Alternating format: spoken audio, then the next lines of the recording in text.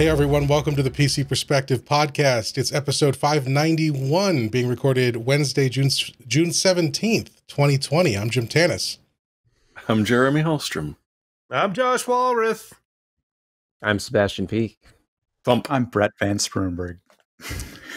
And, you know, we're glad you could be here with us. We record these shows once a week, usually Wednesday or Thursday. If you'd like to know when we go live, because we do stream it out live when we record it, you can join us at pcpro.com/subscribe, where we send out an email an hour or so before each live stream so that you can know when to join us. And, of course, you can always catch the on-demand edited versions with the sidebar and the show notes and the timestamps and all that good stuff at pcpro.com/podcasts or on our YouTube page at youtube.com/pcper. So we've got for a week that I didn't think a lot happened. We have a number of things to talk about. So let's get into the show let's start the show. First off, our Patreon campaign is ongoing at patreon.com/pcper. If you become a new patron there, you can send a message. We'll read out a message, funny, embarrassing, or just your name if that's what you'd prefer. So please join us there. As we talked about in, I think it was last week's show, there are some changes regarding sales tax coming to Patreon. So we'll be trying to navigate that soon. I've already put some support emails in. I'm trying to figure out with their team how to structure things so that we can minimize any sales tax implications for you guys. But stay tuned for more on that. That goes into effect July 1st. And we have one new patron last week. It's Jake McGee or Jake Maggie. Thank you so much, Jake, for supporting us there. And it was a Wednesday today. I didn't see on your Twitter, Josh. Did you have a burger today, or did you? I did not. You know what? The idea of a burger just sounded too heavy, and so instead I went to Qdoba. And let me tell you, that was kind of a mistake because with all the pandemic stuff around, they've cut down the menu, and they really only had something that kind of sounded good. And it's like their chicken street tacos.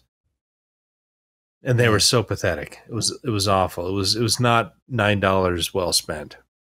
Unfortunate. I probably should have went with a burger, but it just seemed too heavy. I just That'll earn you.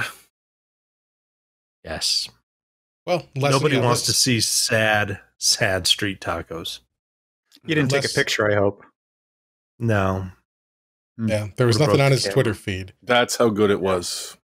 But speaking of Twitter feeds, Sebastian has also been teasing something on his feed. He got a little something in the mail recently, and he was very excited to tease this system sent over from Falcon Northwest. We'll be going into more about just what those folks over at Falcon have packed into this little beauty. But he decided to do an impromptu Twitch unboxing, and thanks to community member Soren, we have a replay of that event from the other night. So here we go. And actually, look. There goes the side panel.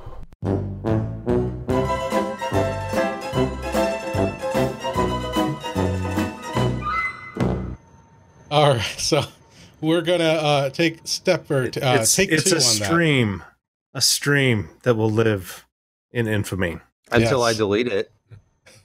Well, too late. You can't delete what Soren. He's hosting that locally, so no control there. I'll just show a takedown on it. That always works. Yeah, exactly. Yeah. Just to be clear, you'd be issuing that takedown against our own Discord server, so we'll see how that goes. All right.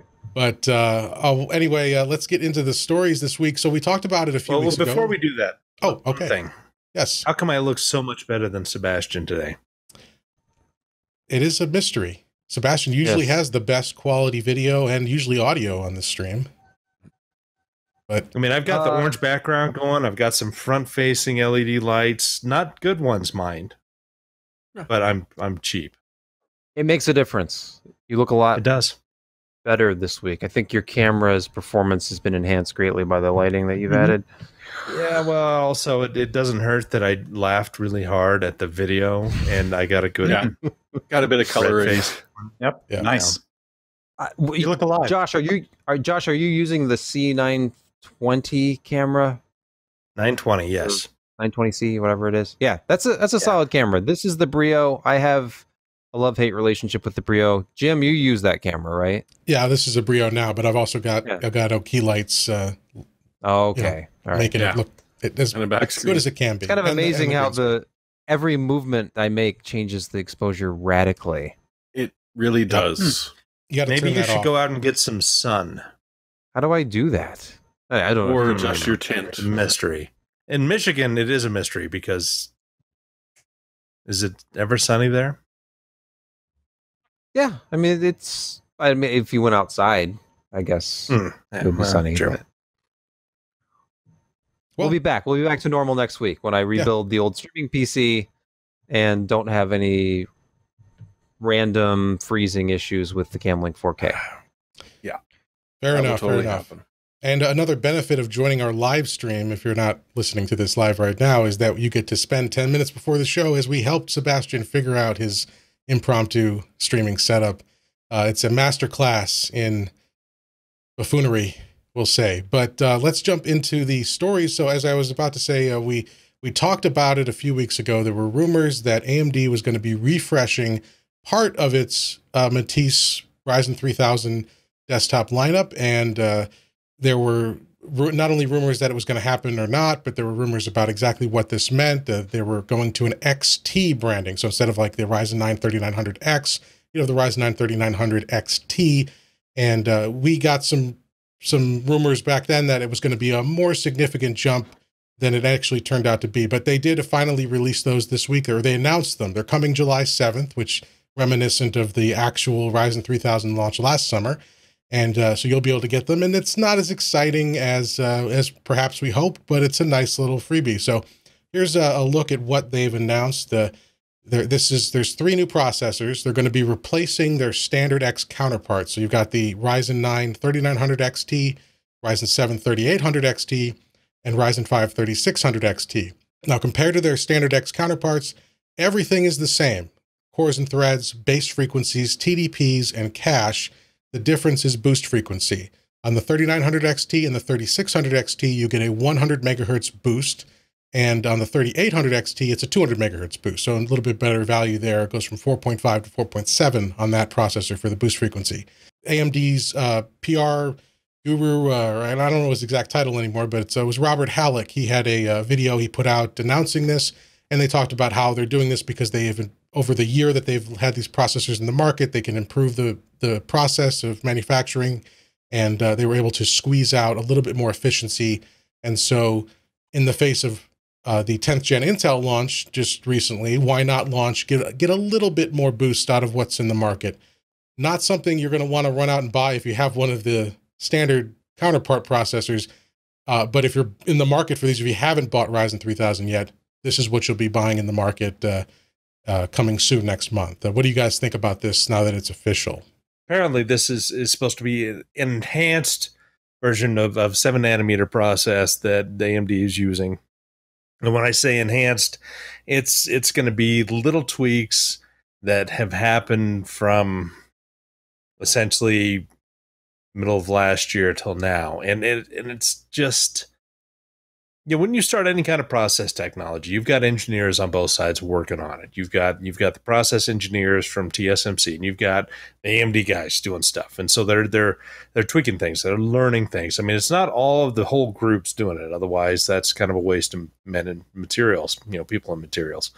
But they find different mixes that work. They have a lot of automation in there. They've got a lot of the granular control over the process technology. And so they're typically, AMD used to have this thing before they spun off Global Foundries. I can't remember, APM or something like that.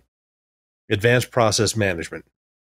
But basically, they did hot lots of wafers to change around some of the physical properties and some of the ways they do deposition and litho and I mean they it's almost alchemy, to tell you the truth. I mean, they mix and match stuff to get results, and they see what works, what doesn't. And this is what these process engineers do all the time. I mean, they monitor the process flow. They check out the yields at the end. They do testing in between. They do all kinds of stuff. They pull wafers out. They do, micrography on it. I mean, it is a constant process of improvement that these guys are doing, because it helps not only their partners who they're doing wafers from, but it's helping themselves, because if they're like, hey, you know what, you're going to order all these wafers and you're going to, accept a percentage amount of dies. And if we can improve that, then we can also improve our contract negotiations with you, not only with, further wafer orders, but, farther on into the future, because you know that we're going to work on this, and you're going to get the most money out of each wafer start that you possibly can do.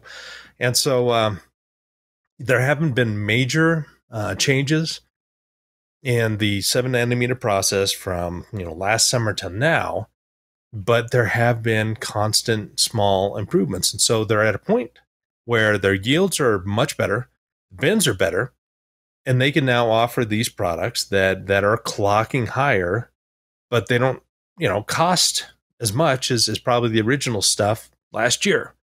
And so it is a nice, it's a nice improvement. It's a refresh. I mean, it's instead of $199 3600X, retailers get to go up to $259 or $249 3600 XT. And that's kind of the same thing with the other SKUs, is that they're pushing those ASPs back up, and they're offering consumers a little bit better product, especially those, who are first entering the market. They can say, hey, I can get a 3600, I can get a 3600X, or I can get kind of the top end 3600 XT. And I think it's going to be very interesting to see the reviews come this July and see what else happens, because with, say for the 3600 XT, the boost clock is only 100 megahertz more. However, there's a lot of thought that sustained performance is also going to be higher. So you're going to get, if you load up all the cores, instead of it jumping down to 3.8 gigahertz, you may see it, officially it's 3.8 gigahertz with the XT.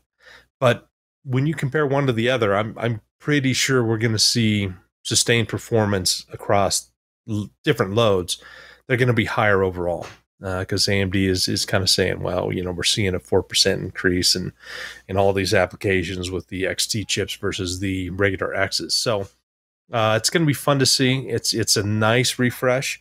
We're still 6 months away from Zen 3, at least. Yeah, I'm pretty sure. But anyway, it's going to be it's a good midlife upgrade, kind of like buying a Dodge convertible.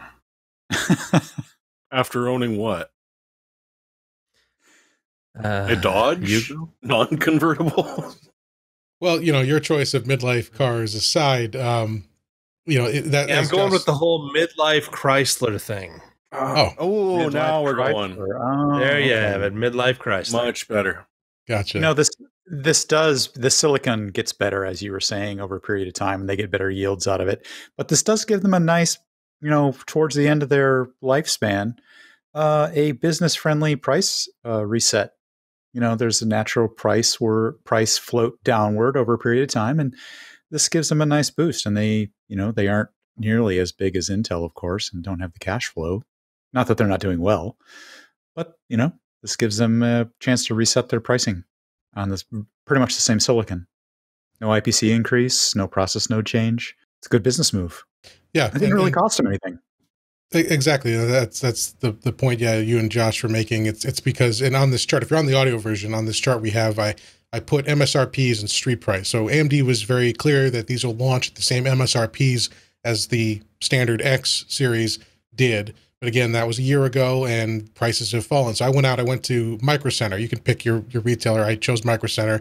And so on this sheet, we can see that the Ryzen 9 3900X, as of this afternoon, was selling for $399, down from a $499 MSRP. The 3800X was at $309 from a $399 MSRP. And the 3600X is at $189, down from a $249 MSRP. So, of course, we will see what happens with pricing when these do hit the market. And, there will be fluctuations. But as Brett said, this will elevate things, at least temporarily, back up a little bit. AMD can somewhat justify charging those higher prices, and these XT series will supplant in the normal chain the non-X series, but what's in the chain already is going to be sold at discounts.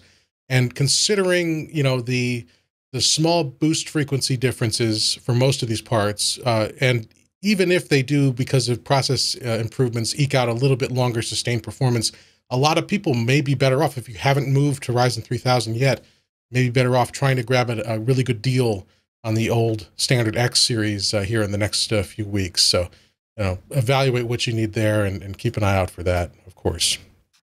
Or to be honest, if you were pricing out the X, the XT is not going to cost you anymore. Well, off of MSRP. Yeah, but it is. The street price on like a 3900 at $399 is a reasonable deal right now, and they're resetting the price $100. Yep, at least out of the gate. So here. Yeah, we'll see what happens. Yeah, well, Canadian pricing, we can't. Yeah, we can't help you. I got to throw that in there because it's like that plus 2 cows and a chicken, I think, or something. No, a beaver. Oh, of course. And a gallon of maple syrup. Mm. Oh, no, you're talking Intel pricing. I just wanted to say that mainly because of the pricing on the X series parts, because this has been a year. July 7 will be the 1-year anniversary of Zen 2's launch, and the prices have come down so far since then that you can literally, like yesterday, I think it was $417 US on Amazon for the 3900X. That's been right around $400. Like Jim was saying, $399 is not uncommon for that processor at retail. And for the same type of performance increase that you could get, I would say most of these are going to easily clock up 100 megahertz. Obviously, there are places like Silicon Lottery that were pre-binning these to go higher. But we're not talking sustained all-core boosts here. We're talking about the single-core boost clocks being enhanced within the same TDP, which is a potentially misleading number, I will just say, because the TDP is based on the base clock, and the base clock didn't change. So, of course, these have the same TDP. They may or may not consume more power under load at a higher frequency. So if it's like the 3950X again, and it comes out and it has more cores, slightly higher single-core boost clocks than the 3900X, and lower overall power draw, because it was such an incredibly binned part, or was I wrong about that all along? It wasn't so much that it was a binning-ish difference. It was that 7 nanometer had become more, I don't know, like it's the process itself is more refined, is just doesn't require as much power. Josh, would that be like a leakage thing? Is it possible that without a major change, like they're not changing the lithography process, that they could actually, maybe they're just lowering voltage ever so slightly? Gosh, if only I was an actual process engineer and give you a concrete. No, it kind of goes back to the whole alchemy thing, you know, mixing and matching and seeing what comes out of the oven. I mean, it's a little bit more scientific than that. I mean, they've got the basics down, but through a lot of feedback, through a lot of testing, through a lot of wafers being shipped through this process, they learn things, and they optimize, you know, kind of the mix and how they do the work. Because if you dig into process technology and how they do, you know, metal deposition and litho and layers and all of that, it's I mean, it is almost pure magic that any of this works, that we have computers and graphics that work as they do, and pretty much damn near flawlessly. I mean, not entirely, obviously, but when you've got 4 to 6 billion gates, I'm not talking transistors,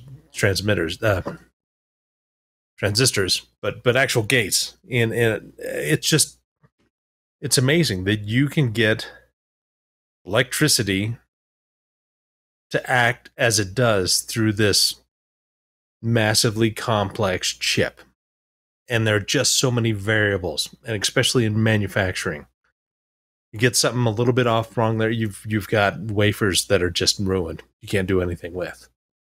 And we've seen that. I mean, earthquakes have caused that they're in the middle of some process and the earthquake happens. It's like, well, we got to throw all of these away because it's interrupted the process. And it's something so delicate, so time consuming that, again, you know, it's almost a butterfly effect. You change one small thing and it could have a huge amount of effects across the chip. And, yeah, it's just amazing to me. And these guys do impressive work with statistical analysis on wafers and making small changes here and there and be able to figure out what really works, what doesn't, what is marginally better, what if marginally better, if we add it with something else, becomes quite a bit better. I mean, it's complex. And you think that these mega wafers, mega fabs, are doing 50,000 wafer starts a week. That is just a huge number. And I mean, the number crunching and the analysis, it really is mind-boggling. It's why these people make billions of dollars and I'm sitting at home not doing that. Yeah. Well, and then you've got Samsung that's already bragging about 3 nanometer. Like, it's a bizarre. Their 5 nanometer process is already pretty much solidified, and we're going to see it in the not too distant future. But they're already working on 3 nanometer. Like, at this point, if a gnat sneezes next door, you better hope that you're completely and totally insulated, or else, like you said, you're going to be tossing everything away, because at that point, the precision is insanity.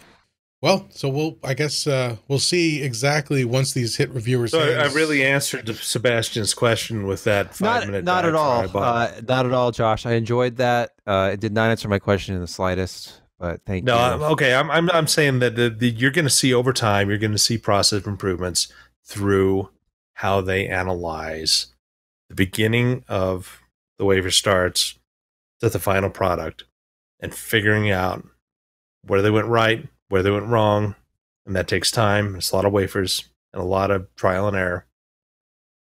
And I say trial and error like, you know, they're not doing major changes. They're doing little small things that from wafer to wafer, or batch to batch rather, is so minimal that they don't want to break it, but they want to see what it does. So there you go. Yeah, a year after initial production, they're getting to the point where they can offer a slightly better product. Because the 3950X, of course, it was delayed, and then by the time it came out, it had been a few months, and they'd obviously been working on it, and they had samples sent out before the launch. So around June timeframe, they were shipping these things out, and then it was all the way until November before I think these parts were in people's hands. So they had time to kind of refine it. That was funny looking at. Well, think of how long it took for us to get a 39. Well, think about funny. No. Think about how long it took us to get good amounts of product of the 3900 plus, or 3900X rather. I mean, it was announced, it was released in August. There was no availability whatsoever. And then around November, when they announced the 3950, then we started to get good available. And then by end of January, you could get both chips without an issue. I mean, it was really, truly kind of impressive how AMD and the partner TSMC were able to get these chips out and running and hitting the thermal envelopes and power draw that they were hoping to. And not only that, but there was good availability across the board. And I know we had talked in the background and behind the scenes and thought, you know, the 3950X is just going to be a really rare part. We're just not going to see very many of these because there's no way they can get their yield and bins up to this point. And we were right for a short time. Yeah, for a very short time. January comes around, and it's like, yeah, you want a 3950X? Here, have one. Well, they just got that guy to stop stomping around outside of the litho room, and that fixed it, really, is what happened.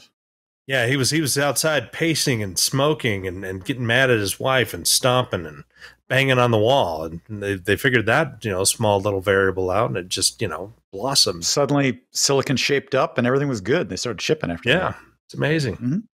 If only we had patience, because as Sebastian is mocking me in the Discord chat, we during that window when we didn't think there'd be good availability and we weren't sampled by AMD, we went out to the Silicon Lottery store and paid an obscene upcharge to get a 3950X. And it did, it got one in our hands and we were able to work with it. But if we had just waited a month, I could have, put a down payment on Josh's new car. I mean, we could have done a lot of things. It was the experience and the quality of the part that you got. Well, I mean, it was interesting because with Silicon Lottery, they advertise a guaranteed frequency. So there was that side of it, which we actually never did anything with. I don't think we actually. No, I tested it just for fun one night, but yeah, it was rated for 4.1 gigahertz all core, which it did without any voltage adjustments, without anything. You just went and set it. Wow. Magic. And they do their own binning to make sure that the chips will do that at stock voltage. But yeah, it was $1,100 for a $749 processor. Yeah. So they make their markup. And then of course, shortly thereafter, AMD sampled us anyway. Yes. We eventually, I was wrong there. AMD didn't samples at launch, but they did come through a little later with that. We were wave 2. We were wave 2. And in fact, they sent us a Threadripper and the 3950X together in the same FedEx envelope. And I was just like, wow, it's here. We have it. And of course, at that point, Jim had already bought the 3950X. We're sorry, here's a Threadripper. But hey, it gave us a new corporate logo, PC Perspective, wave 2 or better, guaranteed on coverage. Yeah. Hey, we are maybe not the first, maybe not even always the second, but usually when there's a few extra samples laying around, it's like, should we throw these in the trash? Or, well, yeah, PC Perspective, they're still around. We get it in the end. Right. Well, it's not what it is that you meant to say. Well, continuing on with AMD here. So in addition to being the 1 year anniversary coming up here on July 7th of the original Ryzen 3000 launch, we're finally getting those mid-range boards, the B550 series. And they've just started hitting the stores. And despite being a mid-range, I mean, there are some pretty affordable options out there, but the pricing range is pretty steep, up near $300 for some of these boards. So guys, tell us what's going on with a final arrival of B550. What's interesting to me is just the number of boards and the fact that they have created this sort of I don't know what to call it. There's a premium category now in mid-range and low-end boards because we're just looking at the Asus lineup first, but they're launching with 11 boards that range anywhere from $135 up to $280. So you're talking about ROG Strix branded, more premium packaging, more pack-in accessories, and a sort of premium experience at $280, where, of course, at the top of the product stack, you can pay $600, $700 or more for a premium X570 board. So it starts to create a compelling argument about if you don't need reverse compatibility at all, if you're only planning on running newer processors, because, of course, B550 is limited in a way that 400 and 500 series motherboards are not, as far as backwards compatibility goes. So if you're just looking at one of these new Zen 2 processors and are looking for a good platform for it, I haven't done any testing yet. I think we're going to hear very soon about the performance of these various boards as people get them in and do some benchmarks on them. And really, you're not sacrificing a whole heck of a lot. There obviously are differences between the chipsets, no doubt, but you're getting PCI Express 4.0 compatibility and across only the GPU and the first M.2. Correct. That's where they cut it. Otherwise, it's okay. Yeah, it's PCIe 3.0 throughout after that. This does speak kindly to how the board manufacturers are now viewing the AMD ecosystem now with a huge product stack that they didn't really always have before, and they were a little bit tentative, and they're really bringing some high quality stuff and bringing some things that were really only in their 570 products into the 550 space, especially in the VRM area. Yeah. Do you remember back in the day when the AMD 970 boards cost from $79 to $149? Yep. This is salad years. Salad. Yeah. Yeah, but you 50% essentially, of the budget was everything. 50% was the GPU. they left 10% of the board to solder when you got it. I think that's how it worked, right? Depending on the Thumb manufacturer. traces that you had to still make. And that's kind of the reason. But also, you mean, you may be paying more these days, but the price to performance ratio is just through the roof, folks. Yeah, it's So no, seriously, it's actually good. It's Yeah. and Asus isn't the only one Do that's you done want it. to know my theory? Blowing out I'm the product sorry to stack. interrupt. Okay. Is it your theory? I think it's a combination of multiple theories that, the motherboard manufacturers for years have been living on razor thin margins. And it's almost like they kind of got together with Intel and AMD and said, hey, this is not sustainable anymore. We're just, a bad year can really, really ruin things for us. We need to build in some more margin into these boards. And so instead of having a $200 top end board, 5 years ago, you've now got a $600 top end board. And if you look at features of the time then and now, you don't see a huge amount of difference. I mean, there's still, overbuild VRMs. You've got, the good Ethernet at the time. You've got, enhanced audio, all of these things. But, it seems like from the X79 on that we've now seen much, much higher priced motherboards from these guys. And now it's gone to the B550, which is the low range AMD. It now has products up in the $280 range from a variety of manufacturers.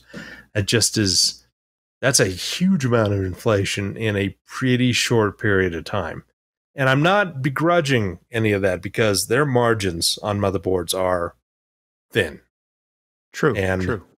I would be curious what return rates and the things that they have done to, cut prices and cut component costs to get to these, to these price points. And again, the support issues that you have by boards burning out and they, cut corners a little too much and you have higher return rates. And it's what, it's a lot of economics involved and statistics and variables that you got to put together. And so, yeah, I think that higher price boards are because, well, I think they're tired of just being on the edge.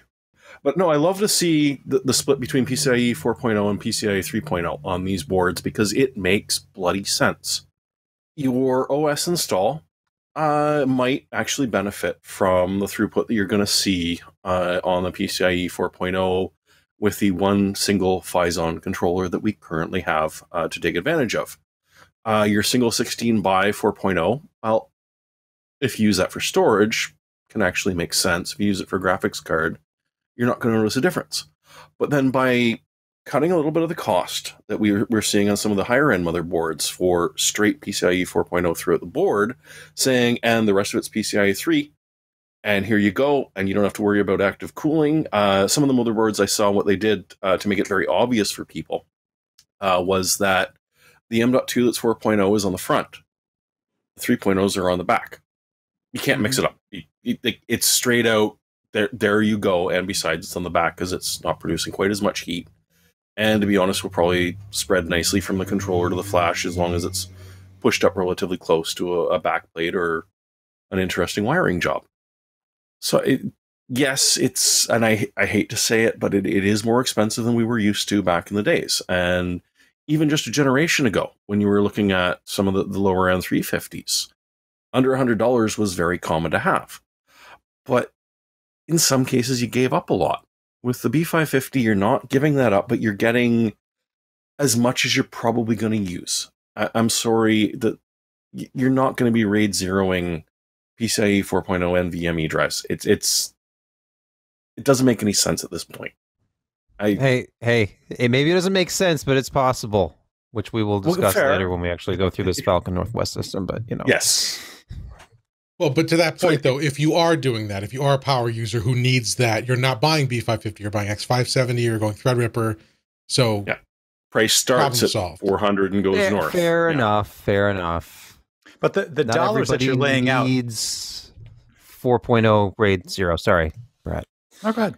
The dollars you're laying out on the 550 series looks like it's actually not wasted. They look like they're actually up the quality, generally speaking, and they're bringing some of the 570 features down to the 550 series, especially with the electricals and some of the niceties of what they're throwing in and what they're doing with the board layouts and things like that. They look good. No, the power is a good mention too, because they're putting in a lot of layers. Many of them are using a doubler. Not all of them are. They're not skimping out on the caps. Like, it's the electrical design of these boards is actually what you'd expect to be seeing from a flagship motherboard costing twice as much. And they're way better than 450. Yeah, way better than 450. Yeah, but from the stack that I've seen, the vast majority of them have some serious VRMs going and some really good power features, which is really nice to see. And real quick on motherboards, because I think we forgot to mention it during our XT discussion.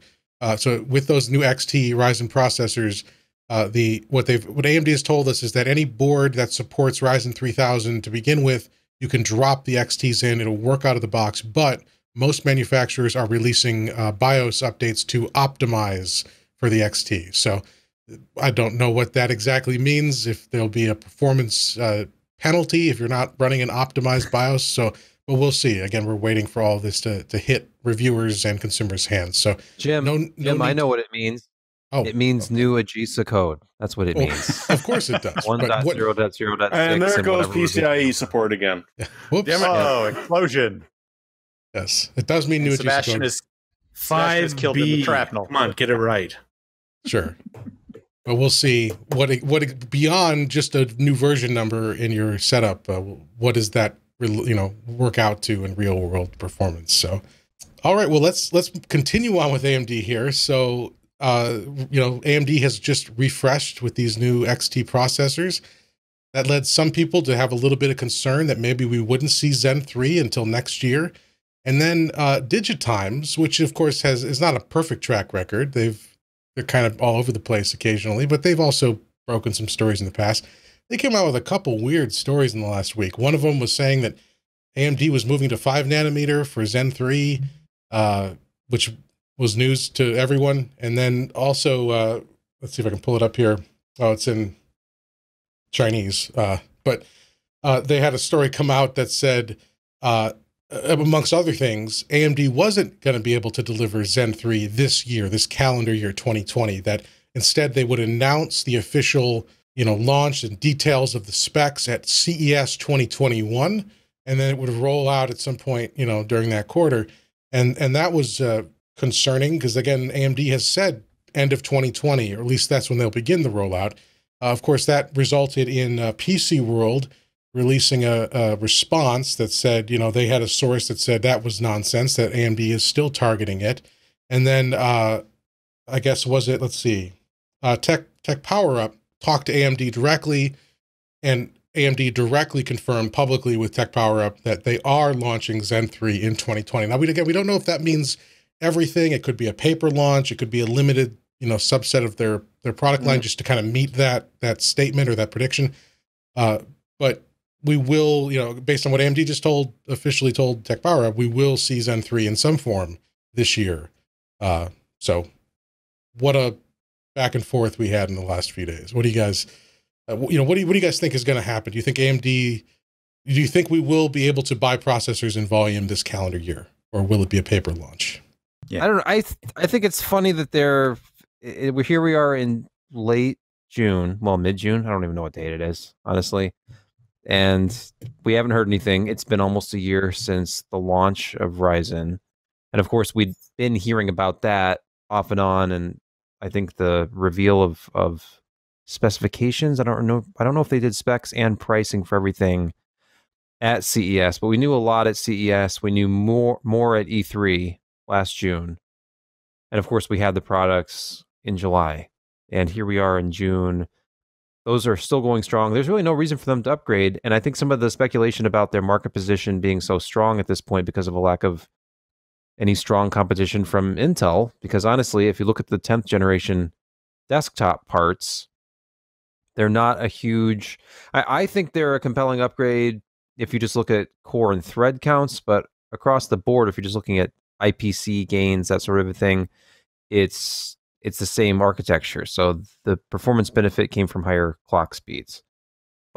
And of course, they're basically unobtainable at this point.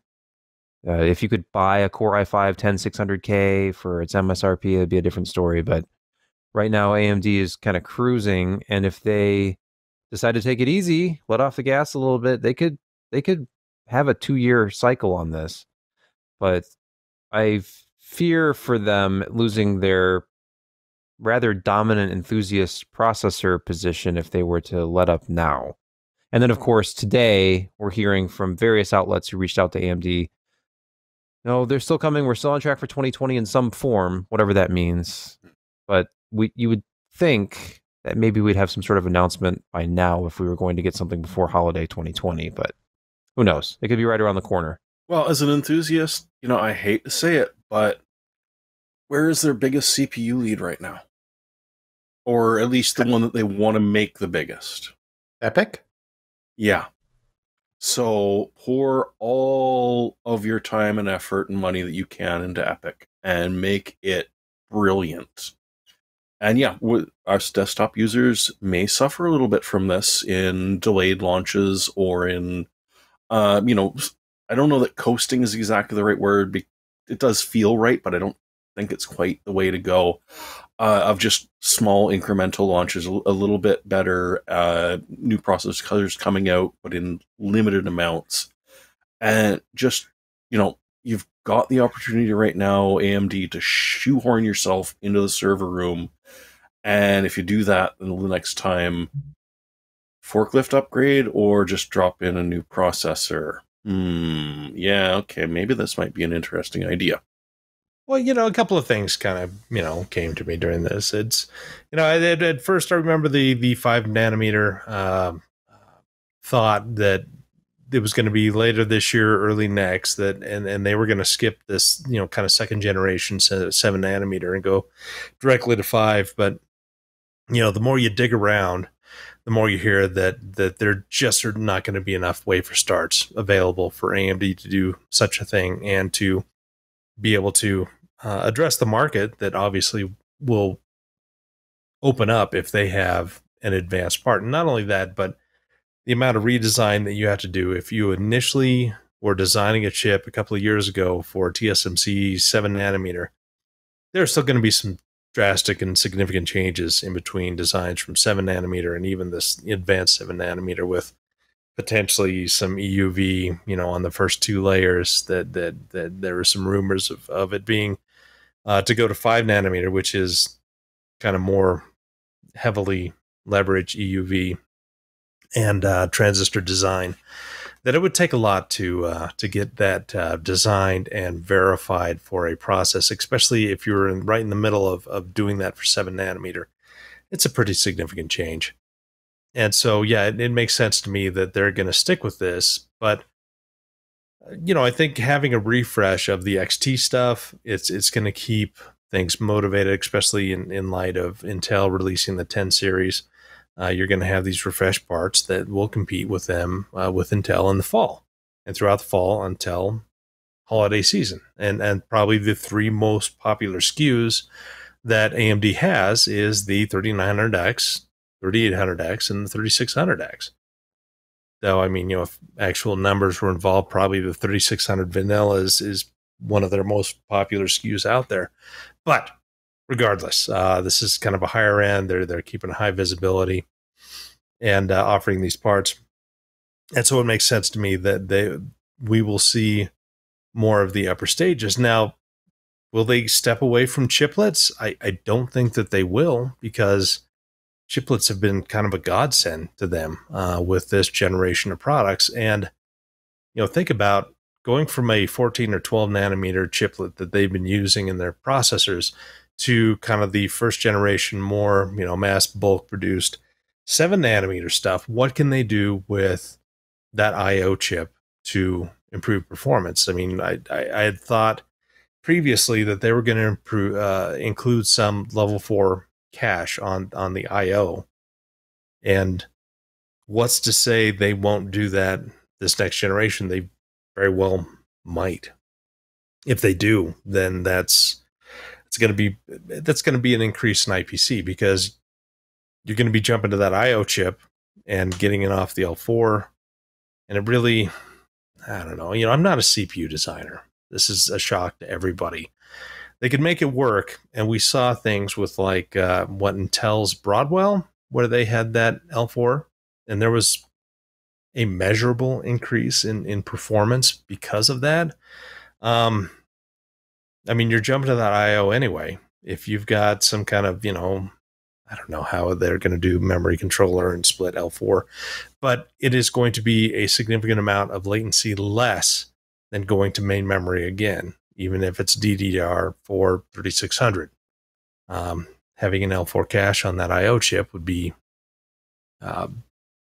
big. But again, this is all really blue sky speculation. But yeah, I think that we'll see really the high end in Epic in, sorry about that. Somebody keeps texting me. But in the holiday season of this year. So we'll have a release, but I don't think we're going to have a huge amount of product out in the market. Any other thoughts on this topic, or should we move on to the amazing new Radeon Pro mobile from Apple? All right, let's do it. So Apple has been a partner with AMD in terms of like first access to certain components, typically graphics cards, actually exclusively graphics cards. And we have a new one this time around, and it's an update that was released this week as a build to order option on your 16-inch MacBook Pro.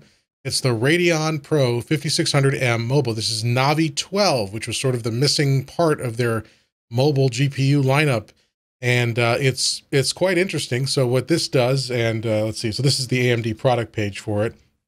Here's the specs. So what you're looking at here compared to the other AMD Radeon options on Apple and other laptops is you downclock, but you add a heck of a lot more compute units, and you switch to HBM2 memory with insane bandwidth.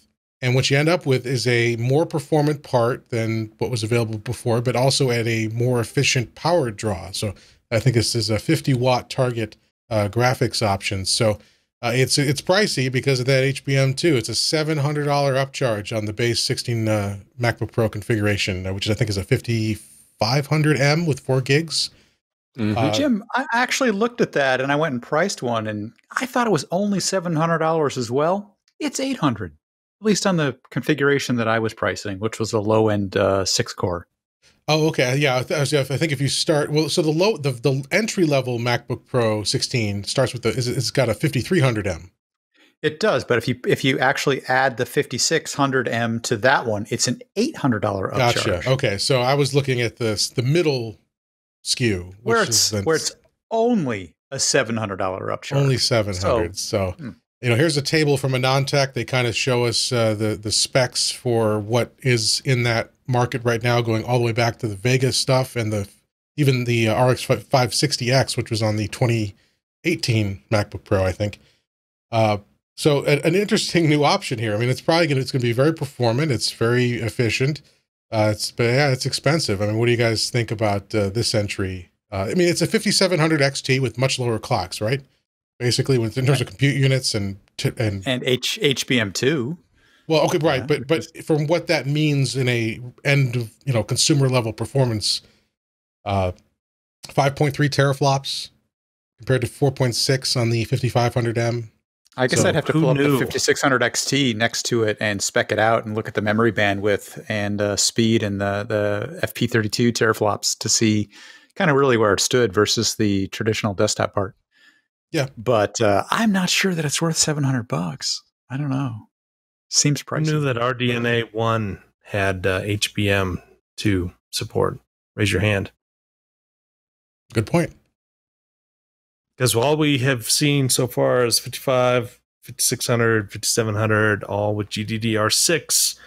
No mention of HBM. I mean, you had to figure that they would support it somehow, but you've got to make some changes to that memory controller to get that to work. But yeah, it's nice to see. And that's a lot of bandwidth. And it's a low power. HBM2. It's relatively low power as compared to GDDR6, especially for the performance. And even though it doesn't run as fast, I mean, in terms of pure megahertz, it's still really low latency because it's just so wide and so shallow. Yeah, the bandwidth is so huge. I know, it's huge. Huge. I was going to say, it's nice to see AMD is not completely abandoning HBM. They let it a bit too early, as you know they're wont to do. But yeah, I expect that sooner or later we're going to see it far more frequently in devices. It's just when. But it doesn't get deployed enough to get cost reduced. I mean, how do you fight that? You sell it on an Apple MacBook where people will pay whatever the number is on the page. Oh, so it gets subsidized. I understand. Yeah. Yeah, but you don't think that people will not order this from Apple? They will. Yeah.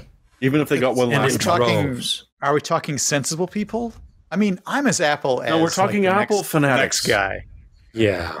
Come on. I actually like Apple stuff. I do. I mean, I don't like the price. Probably got one on pre-order at this moment. Okay, yeah, probably. I mean, the prices are stupid. There's no argument there, but... Let's not devolve into another Apple podcast this week. Right. Okay. Because we know that that's just a more discerning class of consumer, and they appreciate things. It is, and we're not talking to those people. Yeah. Well, hey, speaking of discerning consumers, let me take a moment here to thank our new Patreon contributor, John Fillers. Just became a Patreon this evening. Thank you so much, John. Really appreciate it. Hope you're enjoying the show, or at least parts of it. But let's get back to PC hardware. Aspects of it are probably fine. You have to kind of pick and choose. All right. Well, anyway, our next story is a little surprise from one of those hacks working at Intel. This schmuck tweeted something today, a little teaser. And not only did he tease this, but we got some clarification finally on pronunciation. So this is Ryan Shrout, Intel's chief performance strategist. Whatever that means. And he tweeted out a video it's a little 45-second video of him playing Battlefield 5 on a Tiger Lake prototype system. And on top of that, so this is Tiger Lake. That's what he claims. And it has what we've been calling, or what I've been calling, Z graphics, XE, but he confirmed to us that it is supposed to be pronounced XE. So, not that you would know that from this video where he neglected to use the keyword even once. That's true. That's true. But let's go. Was he just trolling us though? Because I got a sense of perhaps a little bit of facetiousness when he said it's XE, like smiley face. Like, what does that mean? I don't know if I trust that. Well, I mean, I've learned from various YouTube videos that Ryan Shrout is the most important decision maker in Intel. So if he said it and he was being facetious, that's on him. So I'm going to take it at face value, and I'm going to call it XE. You're watching different videos than me, then. There are going to be people call it XE. That's probably true across the board. It's not a pronounceable word in English, regardless. It could be chi or C, she, Z. Yeah. She, C. Well, whatever marketing came up with that, XI makes more sense. Let's take a look at this video real quick here. So this is it's a prototype thin and light laptop. Let me mute it so I don't go crazy here. It's a thin and light laptop, Tiger Lake, which is the Ice Lake successor, and which is coming. And it's going to have this just like Ice Lake had a huge integrated graphics boost. This is going to have one as well with these XE graphics. And so what he's demoing here on this thin and light notebook with integrated graphics is Battlefield 5 running at 1080p high preset. And he's getting about 30 frames, 30 to the mid 30s frames per second. The highest he's ever seen from an IGP. Well, I mean, at least an Intel he has for to sure. say that. Yeah. But you know what's interesting about that? That's a smooth 30 frames a second. Sync.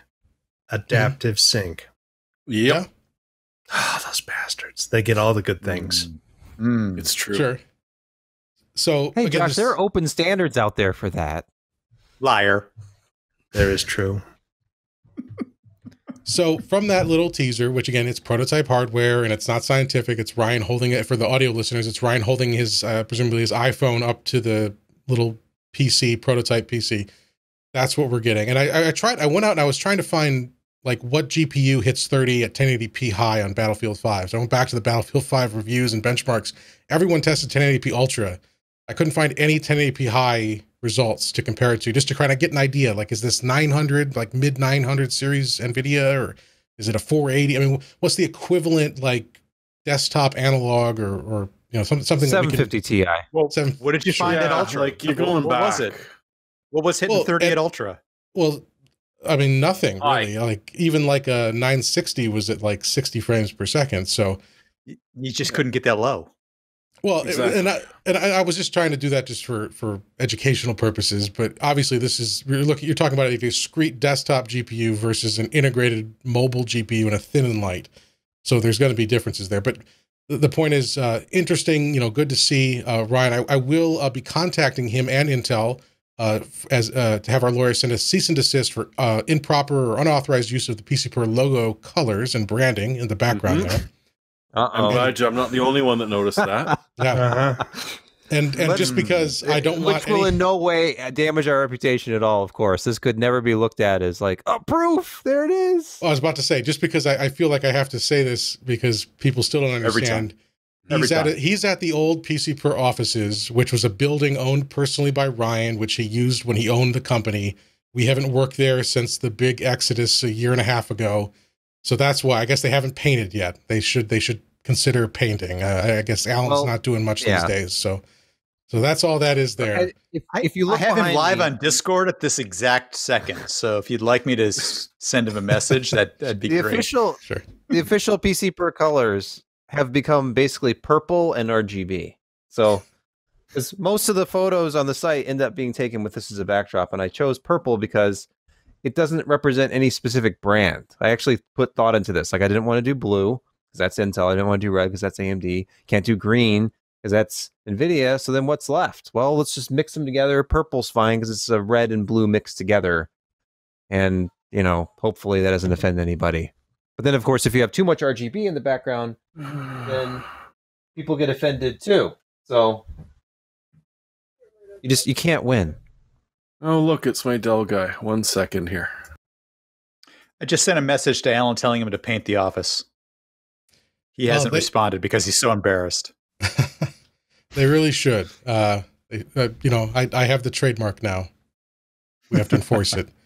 Well, hey, while Jeremy's checking on that and everyone's getting ready for the second half of the show, we'll just take a break here to thank our sponsor this week. We'll be right back in about 60 seconds. Our sponsor this week is ExpressVPN. Regular listeners know that we've talked about ExpressVPN before, and you know that it's the VPN service that I've personally used and trusted for over 3 years. And when I first looked into ExpressVPN, my primary need was protection while traveling, so that I knew I would always have a fast, reliable, secure connection no matter where I was. But most of us probably aren't traveling much these days, and we're working from home, and ExpressVPN is still a great tool to have there as well. Whether you're a freelancer in charge of your own online security, or you're working at home away from the resources of your company's IT department, ExpressVPN ensures that your online activity will be safe and secure. You don't need a corporate network or expensive networking gear to have a fast, encrypted connection, even at home. Just get ExpressVPN, one of the easiest ways to secure your internet data on all of your devices. So don't wait, don't take the risk. Check out the VPN service that I personally use and trust, and by using our link, get an extra 3 months of service for free. Just head to expressvpn.com/PCPer. Again, that's expressvpn.com/PCPer for an extra 3 months free. Thanks to ExpressVPN for their support of the PC Perspective podcast. All right, and we're back. So Jeremy, you were reaching for something as we broke there. What have you got for us? This is back from the Return Depot work laptop that first had the battery bulge, and so I was very upset the fact that I had a laptop in my house that the battery had bulged so much the bottom had popped off, which is how I noticed. And then Fire. once I got that replaced, realized that it wouldn't boot, so now it's back again. And, you know, 8:15 is a reasonable delivery time drop-off. Oh, you had an actual physical delivery. Oh, okay. That is a pretty impressive. Well, it also time. says specifically drop it off in the back laundry room as he's trying to give it to my neighbor, which is why I'm yelling through the front window to pass it to me directly Gotcha. through it. Live on YouTube. Awesome. Well, I mean, that's the excitement of doing it live here, folks. You can't COVID replicate live. it. You never know what's going to Vancouver. happen. Yeah. It's a place to be. Apparently, it's 8:30 there, or 8 something. Not quite. Yeah. It's late here for East Coasters. But let's continue on with the show. Okay, so the next story we have is should be real quick here. It's just a note that NVIDIA very silently gave streamers and Plex users a little bit of a bonus here. They increased the limit on consumer GPUs on NVENC streaming sessions. So this is using your NVIDIA GPU of a certain generation, going back quite a ways, but basically, if you've bought a consumer GPU from NVIDIA in the last few years, it probably supports NVENC, and it had on the consumer side an arbitrary or artificial limit of 2 concurrent streams, so that you could encode video for Plex, or if you're streaming OBS or something. And to get around that, you either needed to go Quadro, which is the reason that they limited it, because they wanted to push you to Quadro, or you could use there was a firmware hack that would allow you to get around it. It was unofficial, obviously, but if you didn't want to deal with that, they've now quietly upped it to 3. So you can, on almost all the GPUs that previously supported it, you can now do 3 concurrent streams instead of 2. So if you didn't want to hack the card and you didn't have a Quadro, your consumer GPU can now do those 3 streams coming from your Plex box or from your streaming rig or whatever. So, I mean, it sucks that they artificially limit it. I mean, I understand why, but it's a nice little gesture here to up that as of course we're all waiting for Ampere here, waiting to give Jensen all of our money. But the more you buy, the more How you many buy. spatulas? Yes, the more you buy. we should rate all future NVIDIA reviews by spatula. Like, it's a 5 spatula. I think my this gosh, is a good yes. idea. Yes. And unlike my joking cease and desist towards Intel, we may actually get a real cease and desist from NVIDIA, or they'll just stop sending us stuff. Whatever. But all right, next story is. Wait a minute. It's easy for you to say whatever, just whatever. That's fine if they stop sending us stuff. No, it's not fine. NVIDIA, if you're watching, we care. Well, we do care. I liked those spatulas. And I think Jensen has a great kitchen. Also, I like his jackets, and he has great hair. Yeah, I mean, of all of the COVID-related virtual press conferences that we've all had to sit through, NVIDIA's was pretty good, all things considered. Yeah, you have to admit, the kitchen note was pretty entertaining. Yeah, the lighting was good. Not only that, good. but Jensen, he was lifting weights to get that thing out of his oven. Yes. Pretty buff. You think so? Yeah. Linus, if you look at Linus these days, he's got like the long hair, the beard. He looks like he's been working out. Jensen's been working out. What's this? I must have missed the memo on that because I've been doing This is why they've made a lot of money, Taylor, and we have not. Yeah. Good point. Self-care. Well, okay. So next up, we've got a story from Sebastian. Lenovo came out with a few new ThinkPad, the P series and the X1 Extreme Gen 3.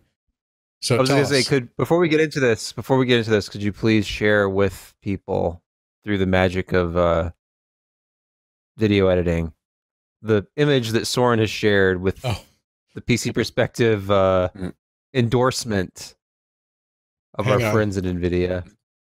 There we go. Audio listeners, you are blessed because you don't see this. Yes, it's a lovely. It's got everything. As always from Soren, a lovely Photoshop of Sebastian giving his creepy approval to Jensen's kitchen message of the more you buy, the more you save. It includes spatulas. The spatulas. And it's got spatulas in the shot. Perfect. The nice Radeon if the audio description. Yeah, if the audio description of this isn't enough, I mean, by all means, join our Discord because you can see disturbing imagery like this on a nearly daily basis. Oh, yeah, you can be offended every 12 minutes. Roughly. Oh yeah, it's not for the faint of heart. We're falling down. It's lightly moderated now. So some of the absolute worst things some could argue heavily moderated, removed, but they're not doing anything. the mods are very active, but they do very little moderation. And they're sometimes the ones they're the worst causing the most themselves. problems. Yes. I would argue. Yeah. This is why I think we're explore my powers of banning the banners. Yes. We're not really selling this very well. It's the Wild West. Let's just go again. Jim, cut this during editing. Yeah. Absolutely. Oh, yeah. Yep. Well, if you do want to join our Discord server, there's an invite link in all of our show notes at pcpro.com/podcast. You'll find that link there under the download section. All right. So, Sebastian. It's a silly place. Tell us, what's up with Lenovo and their new ThinkPads? Hey, new ThinkPads. They're all 10th gen Intel. They all have... It looks like they're doing this brighter screen on all of them because every single one of these P series and then the new... So these are new P series mobile workstations and the new ThinkPad X1 Extreme Gen 3 are what they've announced. And for them, you would think this is just spec bumps. It's to get the whole lineup on 10th gen Intel. But like I was alluding to, the screens look like they've been improved a lot because they were advertising 600 nits brightness across the board, I think, on all of these that I looked over. But the big thing is the new P15 and P17, which replaced the P53 and P73. They said they started over again. They're starting from scratch. They said it's a totally different thermal design, and they're going with a modular design approach, which, of course, this is kind of old-fashioned here. They're actually using individual components instead of just soldering everything to the board, which it gives them more flexibility with customization of these. But it also sounds a lot like this is going to be something that users could potentially upgrade down the road, or at least you'd have better repair options. So that's always good. I like the idea of, using daughter cards, I don't know if they're using SODIMMs or if they're just using socketed processors like in the old mobile processor days, and socketed some kind of slot or socket for GPUs as well. But anyway, just check out the news post if you want to see a very brief summary of each of the new models. The X1 Extreme Gen 3 in particular, if you're familiar with the ThinkPad X1 series, it's their ultra, like their razor thin business machines. These are not inexpensive. They're now offering them up to a 10th generation Core i9 mobile processor, only up to 1650 Ti graphics. You're not getting like the Max Q graphics in this, but it's a business machine. The fact they're offering it with discrete graphics at all is kind of nice. They didn't mention pricing on that one though, which is could be a little up there, but significantly higher than $1,400 or so. Yeah, the base price on any of these was about $1,349. A lot of them are in that $1,700 to $2,100 range. Yeah, and I'm deeply in love with the old Lenovos. They were some of the best machines that I ever had. I had the nubbin to rub when I needed to, and the trackpads were easily disableable, so you didn't drive yourself utterly insane with them. But I'm torn with this because I love the fact that they're suggesting that you'll be able to upgrade it or get things replaced. On the other hand, I've had to deal with tech support at Lenovo where generally the cost of any replacement part is significantly higher than the price of buying a new machine. I don't know if any of you guys had to deal with Lenovo support over the years, but seriously, an X51 replacement motherboard was like $1,300. A brand new one was $980. So I'm hoping they've turned a leaf. I'm hoping that this is actually going to make sense and that it's really going to offer people a chance to do it. And to be honest, it's kind of sad that Lenovo they've lost a lot of market share over the years, especially to Dell, but to other companies as well. Like that's what the companies are going with. And I really honestly hope they've learned their lesson to say, big upfront price because damn, we do put a lot of effort into this and it's worth it, which is true. But if something breaks or if you want to upgrade something, I really hope that they either accept user upgradable parts or charge a reasonable price for a Lenovo approved replacement part. So I'd love to see how these work out. But I mean, because I've noticed that Lenovo, when they were, and I never bought them like on a business scale, but from consumer standpoint, the IBM era ThinkPads were pretty much you guaranteed to get something good. And then after the transition, only a few of their product lines maintained that confidence. And it was there, but it wasn't like it was before. And now, I mean, they've made a lot of strides recently. And one thing I will note is, as Sebastian said in that new Extreme Gen 3 Core i9 processor, and it's, you know, that's a thin and light. It's kind of like Apple's MacBook Pros. But what I do like about Lenovo is they're not shy about cooling. They will ramp the fan up on these things and you will hear it and it'll fill your room. But that's good. Like, give customers the option to say, I don't want to be thermally throttled. I don't care if it makes noise because I'm rendering something or uploading a video or whatever. And so that's the difference is Apple is always very sensitive about noise and, you know, acoustics and all that. But Lenovo you'll hear your Lenovo when it kicks up. I mean, you could manually stop that. But in their defense, I will say they did some of the same things with the X1 series that Apple did back when Johnny Ive was doing videos about what were the fan blades, the asymmetrical fan blades or whatever it was. Because they were doing some of that same stuff with the X1 series when the Carbon first launched. Because it's the idea of the idea is you don't want a consistent noise. So they make noise, but it's not this whine. It's that sort of slightly inconsistent sound that's easier for you to know. Well, not like that. Now you're making the sound of an AMD stock CPU cooler doing normal desktop functions as it spools up and then down and then up and then down again constantly. Josh knows that pain, but I don't know what I was saying. Something about laptops. Oh, the other thing about this is it ties nicely in with a week or two ago. We were talking about the fact that they have this Linux initiative where you can order these things with Red Hat, like Fedora, with Ubuntu, and that was across their entire workstation lineup. They said mobile and desktop, so it includes all of these P-series laptops.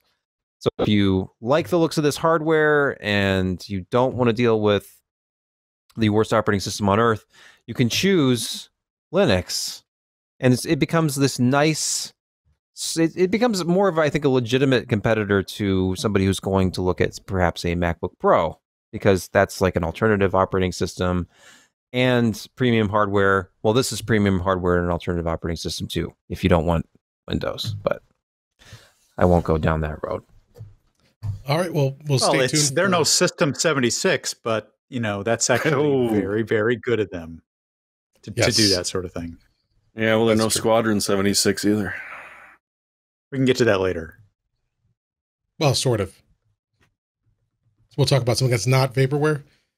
But anyway, yeah, so we'll check. We'll see what happens with pricing there. Pricing with Lenovo is always crazy, too. They always have, like, everything's always on sale. So, like, list price, you'll never pay, but it's some insane number, and then there's always some sale going on. So it's hard to, you know, pin down the pricing. But we'll check in with those going forward, see what happens when those hit the market. Maybe they'll send us some. We've reviewed some Lenovo's in the past, so we'll check in there. All right, next up, we've got a couple more news stories left. We've got some issues. If you're running a Windows Insider build, you may notice it's not just you. Edge is a little pushy. Right, Jeremy? Yeah. It thinks it's the new Explorer. Literally. Even if you are to go in and change the launch behavior of it to specifically block it from starting up at launch or login, Edge is still going to do it. And Microsoft apparently doesn't quite know why. I believe that their left hand is mute and their right hand might be deaf. Either way, they're asking for your help. So, and you're not on a ring anymore. They've changed the whole way that they're doing the Insiders program, which is a different topic that if you're interested in, you probably already know about. But yeah, so they've given you some instructions on how to submit your log files. And for those paying attention, you actually have to submit these log files, even if you choose the verbose feedback to Microsoft at the very beginning of the Windows 10 install. It's still not actually harvesting this much data. So we can enable the logging and send it because Microsoft would very much like you, their unpaid beta testers, to be doing their homework as well. On the other hand, you know, if you're involved in this, you're doing it because you're interested in operating systems, you're interested in playing around with how your computer works, and your feedback is valuable because You are literally the canary in the cage walking down the mine, and when you die, it means the rest of us can go running. But if we run out of canaries to test, that means the rest of us are going to have to do it on our own. So please, if you're playing around the Insider Ring, enable logging, if you haven't already, which you should have done, and send it in, because we can't, the world is already precipitous enough. We can't all be living on the edge. And just, I'm not sure if we were exactly clear what's happening here. Edge is launching itself at login, regardless of setting. That's Start up or login if you don't have login. Yeah. And the it's been doing that. What build? I mean, I've been running 1909 on all the systems here, and that's one of the first things I have to do. If I start up a system to run tests, I have to go in and kill like 4 edge processes to have a like clean boot, even though there's nothing enabled at startup at all. Yeah, well, killing an edge process is like killing Cortana. I know it comes right. It gets Cortana a green leaf beside at least is explicit about it. Cortana explicitly comes back. At least Edge claims not to be running anymore, but yeah, I know. All right. Well, we'll have links to those to that article and those instructions if you're suffering from this. And then, of course, all we have to do is pray that Microsoft actually listens. They have no problem collecting feedback from their users. It's about implementing and fixing the problems those users discover. That's been the long-standing issue with the new Microsoft. Please, Mom, I don't want to go up to 2004. Please, Mom, I want to go. Well, luckily, they're looks like they're being conservative there with pushing that update. So I wonder why. Yeah. All right. So who here played X-Wing, TIE Fighter, X-Wing vs. TIE Fighter, X-Wing Alliance? Oh, great. I have one. TIE Fighter, man. TIE Fighter was the bomb. Sound effects provided by Brett and his toy collection.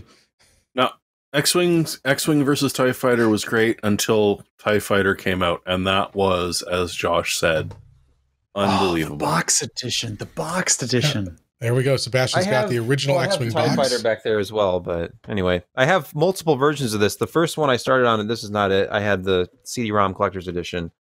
This is an old 3.5-inch floppy version.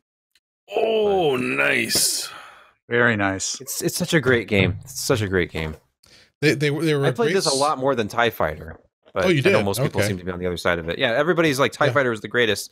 I played this. This is what I bought and owned, and I didn't have a copy of TIE Fighter until much later. Yeah. Well, so you liked running around, just driving around and shooting things, as opposed to whole story missions and pay attention to the briefing, kid, or you're going to fail that mission again and again and again and again. Yeah, I wasn't. I never said I was good. I was never very good. I mean, TIE Fighter introduced a little bit more complexity, more complex missions. It had time acceleration, so you didn't have to sit there and wait for that captured freighter to slowly make its way to the hyperspace coordinates. But these are a great, if you're unfamiliar, these are a great series of games. Let's see, X-Wing I think was 93, TIE Fighter was 94, yep. X-Wing vs. TIE Fighter was 97, and X-Wing Alliance was 99. And we haven't had anything like it since. They were somewhat realistic sci-fi shooters, you know, complex missions, in a non-Newtonian universe, but apart from that, yeah. Well, sure. I mean, not realistic in the sense of the X-Wing, or the Star Wars, rather, the Star Wars universe and how that all works. But this week, EA, if this has been leaked for a while now, but EA finally came out and announced Star Wars Squadrons, which is going to be their new game coming up. I think it launches October 2nd. It's a $40 game, which is interesting. At that price point, launching for PC, Xbox, and PS4 with VR support for PC and PS4. And everyone's very excited. Let's see if I can find the trailer for it here. And so, you know, everyone got really excited because what they're saying is there's going to be a single player campaign. It's all starfighters, and there's going to be a multiplayer campaign, and it's not going to have microtransactions, they said. Right. I don't want to call EA reps liars, but they say that. So I'm sure they'll come up with some way. Shouldn't insult liars like that. Right. So the problem I have, first of all, people are excited. Everyone's excited because, first of all, with the no microtransactions and finally a return to starfighter combat in the Star Wars universe.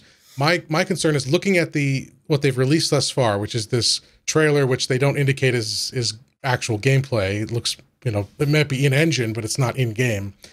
It looks very much like the space battle scenes that we saw in the recent Battlefield games, which are fine, but they're very arcadey, not very customizable. I mean, EA says you're going to have customizable options, and you're going to, face off with a selection of starfighters on the Imperial and Rebel side.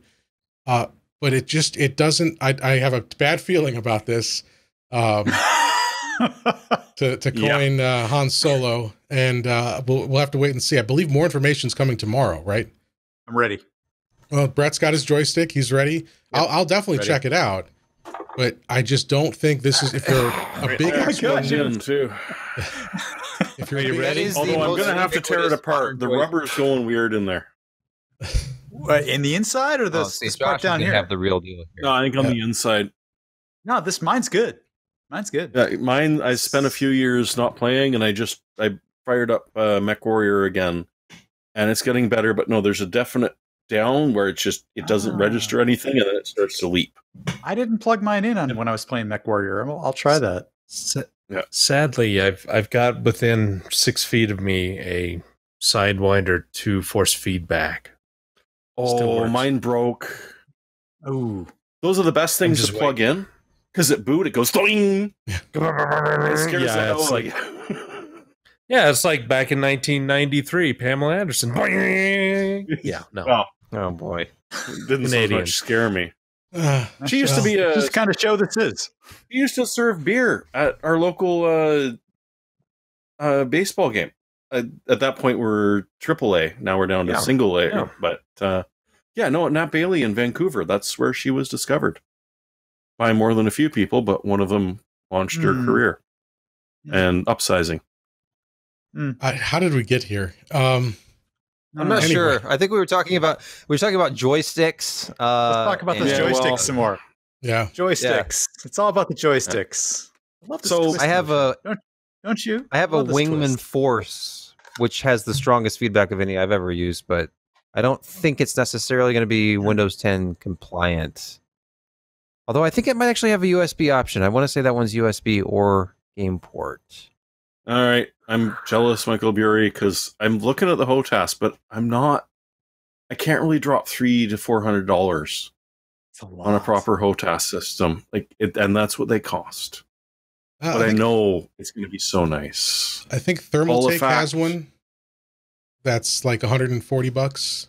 It's like but plastic. Is it the proper new Hall effect as opposed to the old Thermaltake or Thrustmaster? I'm sorry, not Thrustmaster. Yeah, it'll be Thrustmaster. Yeah, Thermaltake, not so much on joysticks. No, sorry. Well, not unless you use. By the way, can I just say the manual that comes with X-Wing? Oh, you need to read that. That's not a manual. A book. That's a novel. Right, this TIE Fighter. Sorry, not X-Wing. This. What Sebastian? No, that gave you the specs on everything. Yeah, look at this. The Adventurer magazine that came inside. This is when Star Wars merch was legit. Oh, yeah. Oh, yeah. Yeah. Lovely Yoda mask. Well, we'll be sure to pick this up when it launches and do some coverage. I know that streaming, perhaps. A fan of the site at one point had sent, when Ryan still owned it, he had sent him a serial-based force feedback Sidewinder, which Ryan kept. I don't know where that is. I think he still has it. It didn't come over in the transition. Hopefully it's next to the sound card that still got the serial port in the back. Oh, you can get adapters. And they can do the sweet MIDI sound that's going to come with this game. It's PCI too. Yes. Yeah, I know. The ISA wouldn't have enough bandwidth at that point. ISA. It's PCI. But we'll check this out. I saw one of the YouTube commenters point out that, it's because no microtransactions, EA will just tell us that they're macro transactions and sell us DLC that is just rebranded microtransactions. Oh, yeah. You want to tie advanced? Gonna cost you, kids. Absolutely. Yeah. It's not a microtransaction. It's just, look, if you want an extra ship, it's just $4.99 a ship. That's all. Oh, you're going to need a bomber for that mission. So the bombers are... They're all copying Wargaming and World of Tanks and World of Warships. Yeah, I think you're buy this new there, ship Josh. for $59. Yeah. Come on, but it's the Yamamoto. Yeah, right. Yeah, well, when it's the Yamamoto. No, the Yamato worth- you can earn just in the game, but things good. like the Missouri, which is a battleship with radar, you can't get it anymore, and it was a lot of money at the time. and It just 16-inch guns. there's lots of 16-inch guns in the game, so it's not a big deal. Well, hopefully it won't be that bad, but we will see. But Star Citizen's the one that you should be worried about. Oh, right. Well, Because literally that whole fucking example of that game was, yes, you want to play? We'll give you this Pinto. You want to have fun? How much you want to pay for a ship? well, and we've got insurance. right. They've You been wouldn't want to charging. lose that ship.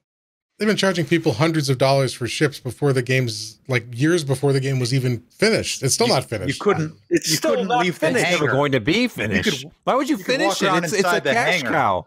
At this Yeah, point, no, it's it's just A friend of mine has spent $200 on it, and a friend of his in game has spent over like $12,000. good. No. Jesus. Yeah, the guy is well off, obviously, but this is it's a hobby for him, and Good Lord. yeah, no.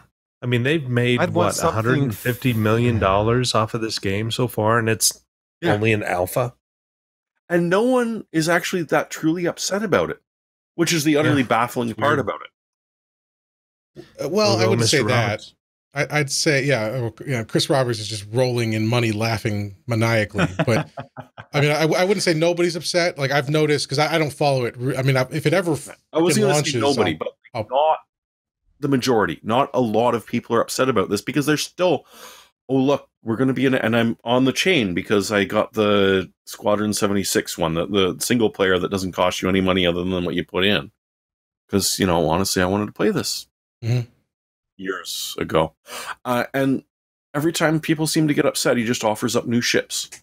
Yeah. And new specs. And everyone's happy and throws some money again.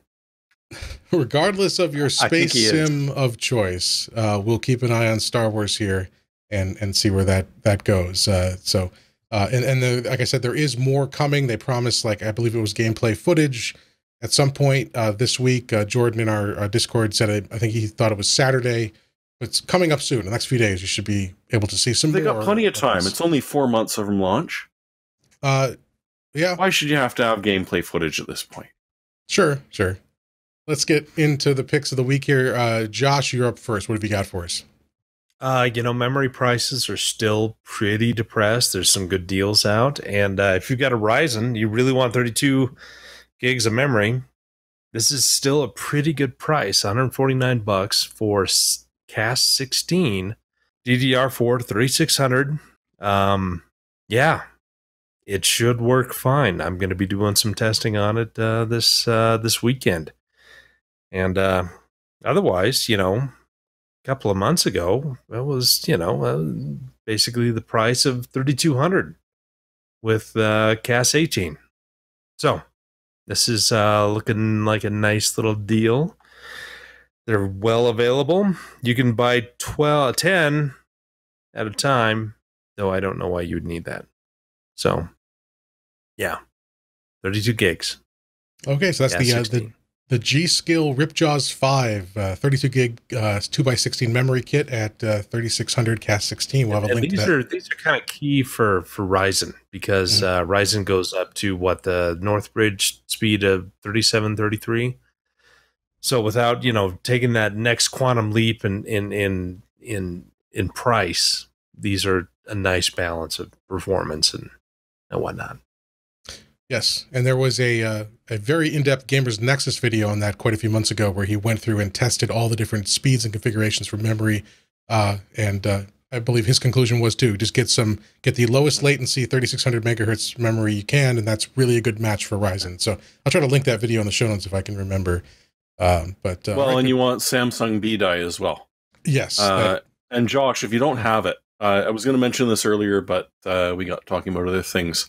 There's a Ryzen memory calculator out there, which is a hell of a lot of fun to play with and goes into every memory timing, not just RAS, CAS. And it's It's kind of fun to play with. Yeah, I'm just gonna do XMP and call it good. Fair. That's fair. Because I'm lazy. Yeah, PPU. I've actually played with it. It's not for Threadripper, more or less, or at least first gen. Well, it says What I got manually was better than what they did. Sure. So we'll Jim, link to it's that. it's in the Discord. The Steve Burke video. Thanks to North Ranger in our Discord for linking that for me. So I'll make sure to grab that link and put it in the show notes. Yes, Tech Jesus. Tech Jesus. All right, Jeremy, what's your pick for us this week? Well, now that we're sequestered at home, we're looking for someone to provide companionship. And, well, I've got great news for you. Boston Dynamics has released Spot to the general public, and you can buy it now. It is a small investment, but, you buy any animal, you've got to invest a lot into it. In this case, it's $74,500, but you can get their creepy little robot dog for your very own. How could you not? It can wander around telling people that they're too close to each other, like it is in Korea right now. You could teach it to jump in crazy ways. You could build yourself a carriage and then have it drag you around.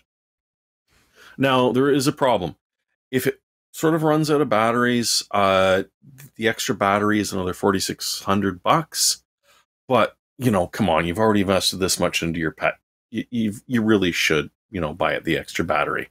So yeah, you literally can just go out and buy a Boston Dynamics Spot now. Well, just remember, treat the robots nicely. Better safe than sorry. Don't kick it. Be nice. Say please and thank you. All right, Brett. It doesn't make a difference. Oh no, I need to find that video. Hey, do you remember when you bought that Z370 or that Z390 board and you didn't buy top end? You're starting to feel like maybe you should have bought the top end, or the jump to Z490 is just a little bit too far, and that there's still plenty of life left in your current motherboard, and maybe you're going to figure out a way to stretch its legs.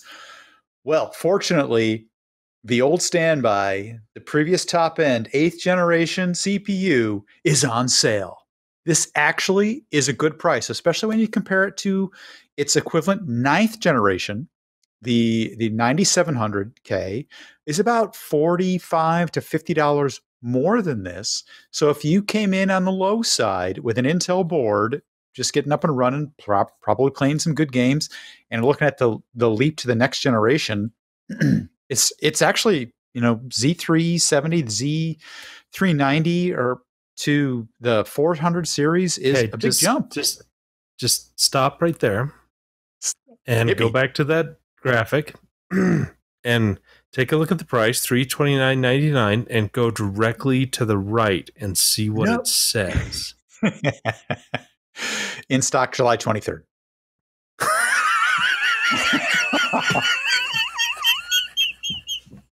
It wasn't like that earlier today. And if you go to Newegg, you can look it up on Newegg. There's from this moment on, there's 2 hours left in the immediate delivery. It's delivered before it's available. That's amazing. I picked the one on Amazon because it looked like it had a longer lifespan. Brett, are you legitimately advocating that people purchase a Coffee Lake Core i7 for $330 in 2020? If they've got an Intel Z370 or Z390 board and they bought low end and they're looking for an upgrade, you get a 9700K. A lot more. You got to buy a new board. It costs a 9700K. Oh, that's right. Oh, 9700. Right. No, that's right. But it's $50 more for 8 cores and no. But is it available today? Not 6 no cores, no 6, SMT with that are hyper-threaded.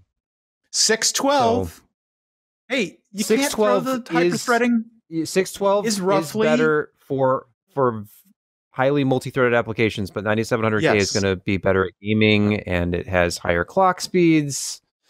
Not necessarily. You can hit 5 gigahertz on an 8700K. Okay. We're not talking about overclocking. You have to disable hyper-threading. Otherwise, you're unsafe. True. The out of the box. If you want to full mitigation, Brett. I know you're an Apple user. There is a way to enable full mitigation with a terminal command, but there are 8 real cores, and yeah, maybe there's some stuff in the architecture that's still perhaps problematic, but at least with SMT, you have that peace of mind. And who wouldn't want to buy what is effectively a 9900K with hyperthreading disabled? Now, for a significantly less 9900K is out of the question. That's 500 plus. I said with hyperthreading disabled. If you think about it, if you bought a 9900K and disabled hyperthreading, you've got a 9700K. Yeah, but it's there we go. pretty There's much the last big equal. move square with It's pretty much equal in almost every characteristic to an 8700K for $50 less. In fact, actually, if you're thinking 8700K, get a 3600. Get a Ryzen 3600. No. That's threads. right out. That's right out. We started at a different place. It's so much less expensive. Because you're motherboard right. Thing. No, because you're right. If you were starting from, hey, I want to build a computer, you're right.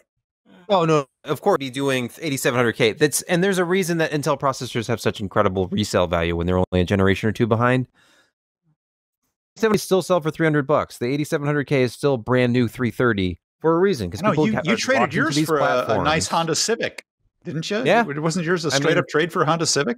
I think so. It wasn't a Honda Civic, but it's a Mazda 3. But yeah, I mean, I drive. Yeah. I'm very comfortable in that car that the processor paid for. No, it's easy to poke holes in the 8700K, but it's actually a good deal at $329. I disagree 100% with that. Yeah. Okay. So whatever the hell that was. Ryan Shroud's cart grew 3 times. He's just trolling us. Brett is just trolling us this one. I could have picked a troll pick like that. I could say, everybody go out and buy a Ryzen 3 3300X. You can't find one, but it's a great part for the price if you could find it. You'd be right. But you can't. Sorry, what did you just resell, Sebastian? Pick. Michael says it was fine. All right, fantastic.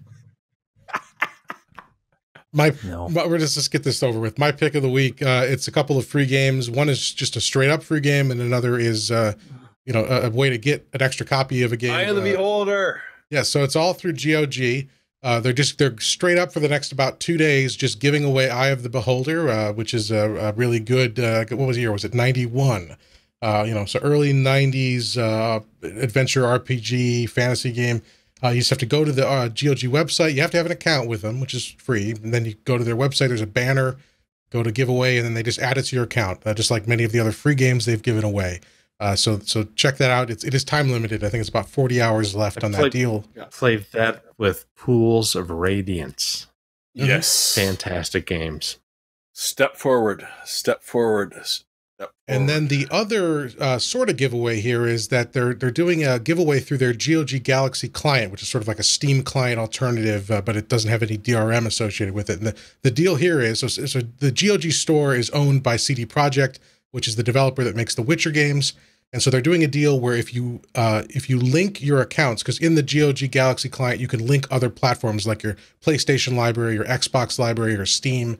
And if you bought The Witcher for one of those other The Witcher 3 for one of those other platforms, even console, you can get a free copy from the GOG store. Now, why would you want to do that? Because the GOG games are DRM free. You can download an installer that will always work. It doesn't phone home, doesn't check anything. So you can grab that free copy. There's instructions here on their support page. We'll link to that.